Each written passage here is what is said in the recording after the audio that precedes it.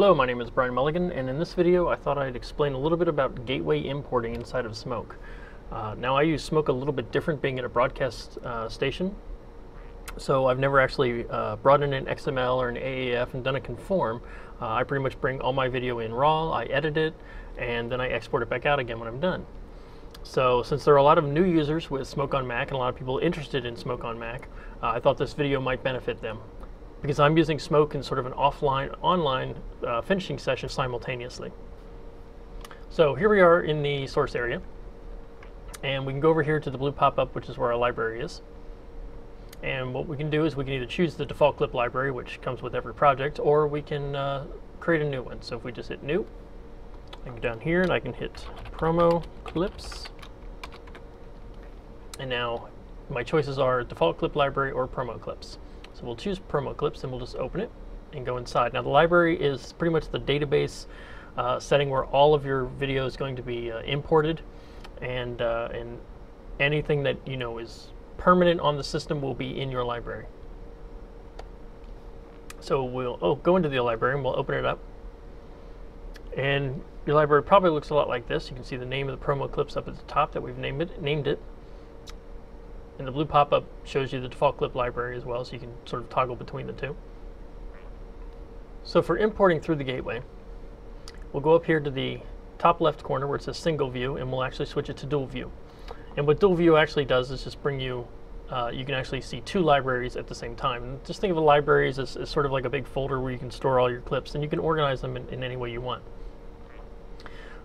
What you can also do with these two libraries that are actually part of this project is that you also have the gateway. And the gateway is really just a little server and some background processes in the system that go out and look at the other drives and folders on your computer, and looks at the media there and allows Smoke to talk to it and import it in and work with it inside of your project. So that's what the gateway is. So you can basically go into Browse Network, and up the top you can see where you've got your computer name, and if you open that up you've got probably your framestore that it's said there, and then the Smoke gateway. So if you open up the gateway, it's really just starting to look at the folders on my system.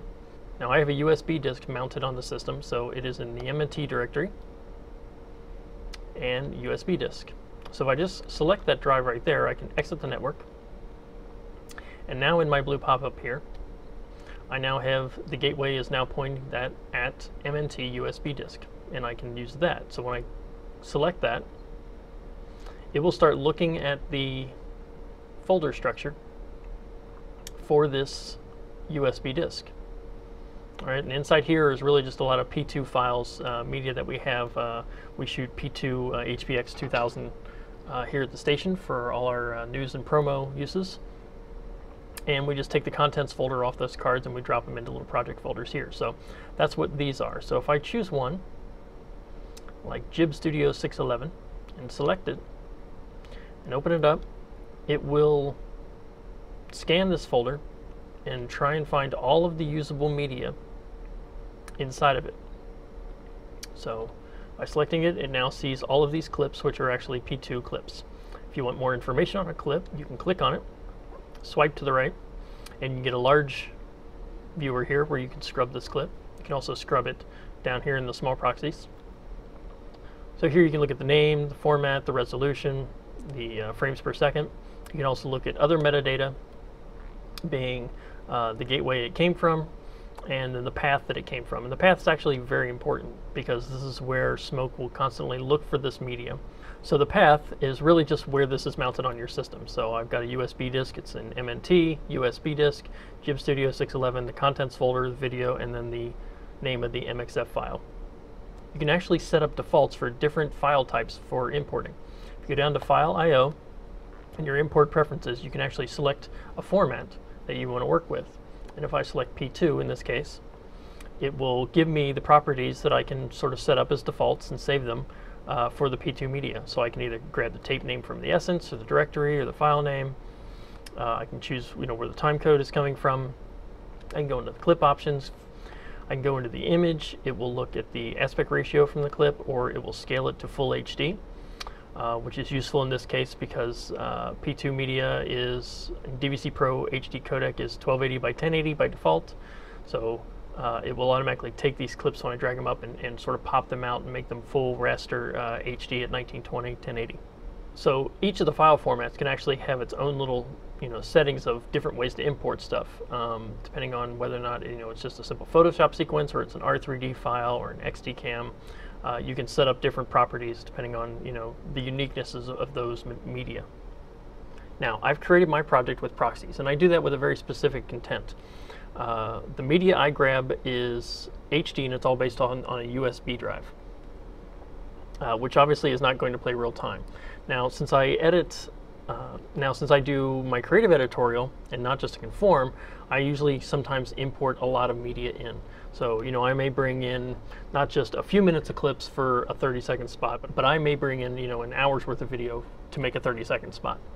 When I go into my project settings, I can go over to the proxies setting, and I will set my proxies to be conditional so that anything over a certain file width will be converted into like a 50% proxy size.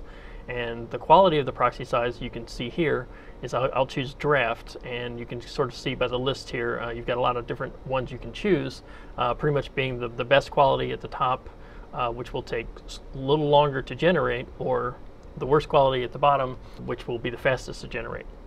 Now, when I import a clip, these proxies will get made in the background, so I can continue working and it's not really a problem. But I do that so that the proxies will actually be on my framestore and I can work in real time without having the lag that I get from a slow source like a USB drive. Okay, so back here in the library, I can pretty much choose my clip, and if I drag it up, Smoke will pop it in, and you'll see this little pending render on it. Now what this pending render is that it's actually making proxy frames in the background. And as I just sort of scrub this clip along, you can see that more and more frames are getting made as I go. So if I just sit here for a while, these frames will continue to be made in the background. Now, this media is still residing on my USB disk, and that's where Smoke is pointing to it. The proxies are being made in the background, and those are actually ending up in my framestore, but they're 50%, so they take up less space. Also, the audio is also being left on the USB drive and is staying there as well. Having proxies on my framestore allows me to work with these clips in real time and do my editorial without having to bring in the full res HD clips. If I choose a couple of clips here and just drag them in, Smoke will go off and make these background proxies for me. And if I hit Control-0 in the library, you can look at what's going on in the background processes, and you can sort of see that this clip is busy going on here. It's at 3%. The other ones are waiting, and as we're working and bringing other clips in or shuttling through other clips, these will continue to work in the background. And if I just exit my background tasks, then I'm back here at the library, and these clips, like I said, are slowly making background proxies. You'll notice that the MXF icons here on these clips are a very light gray. There's two ways to bring things into a Smoke library to work on them in your project. One is to simply drag the media up like I showed you here, which does not copy the original material. And the only thing I'm doing right now is putting proxies on my framestore. But this drive always has to be mounted in order for Smoke to see this material. The other option is to go down here at the bottom is Store Local Copy. Now if I click this before I make an import, then when I import something, it will actually copy the material from the USB drive. It'll convert it into DPX frames, and we'll put those all on my framestore, as well as the audio it'll bring in as well. So if I take this clip and bring it in and drop it down, it too will do a background process of bringing this in, and it will also continue to make proxies. So if we click over again to hit Control-0 and look over the background tasks, you can see that those were done at 100%, and we've still got this one that's starting out now that I just dropped in. You'll notice two different things in these clips. One, The clips I brought in before, which are not being copied, have a light gray icon, and they say MXF because of this being MXF material. The second one that I'm actually bringing in via a store local copy is being converted to DPX frames on my framestore, and it will tell me the difference by showing me a dark gray icon on your proxy. Okay, so that's kind of how you can tell the difference of how that works. If you look at the metadata for these clips, they show you the path and all that good stuff. And if you look at the same metadata on this clip, same thing. It's all right there. Even though this clip here is being stored on my local frame store, Smoke is still actually referencing it here in the path. And that's kind of useful for a couple of reasons. One, when this clip is done processing in the background, and it is now permanently on my frame store, if for any reason I needed to free up some frame store space, or I realized I didn't really use this clip in my editorial, but now it's taking up a lot of space on my frame store, I'd just like to get rid of it. Well, instead of trashing the whole thing, because you never know, a change may happen, I may want to put this clip back in. But if I just wanted to get rid of the copy on my frame store, I can do that. If you select the clip, you can go down in here to Tools, you can go to Store Media, and you can say Unstore Copy. And if I hit Unstore Copy at this point, this clip will magically change back from a clip that was converted as DPX frames on my frame store to clearing those DPX frames, but still pointing at the material on the USB disk via the path, which really is a very cool way to work. So in working with these soft import clips, as they're also known to be called, you can convert them into frames on your frame store just in the same way. Go down to Tools, hit Store Media, we can select this clip, and we can hit Store Local Copy. And what that will do is you'll see it instantly changes the icon to a dark gray and instantly fires off a background process so that it is busy working in the background, putting these frames on my frame store as DPX frames that I can play in real time if I need to.